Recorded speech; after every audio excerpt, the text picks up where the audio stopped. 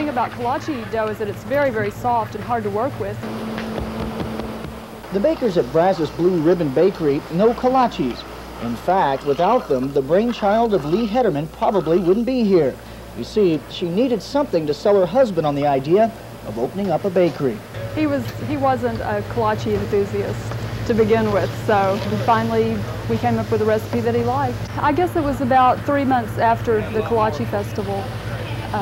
We finally managed to get together the money and all of it, worked out the details and started the bakery. Now the bakery's grown from a mom and pop shop to an employer of 25. 25 people like Dana Yarbrough, a 5-year master of kolache dough. I can probably make 1,000 kolaches within 45 minutes. So. In fact, Dana's part of the fun for customers who watch while they eat. I don't let it bother me too much. Sometimes they'll make faces at me or wave, you know, just wave back. And Lee continues to experiment with new ideas. I'm making breakfast cookies right now.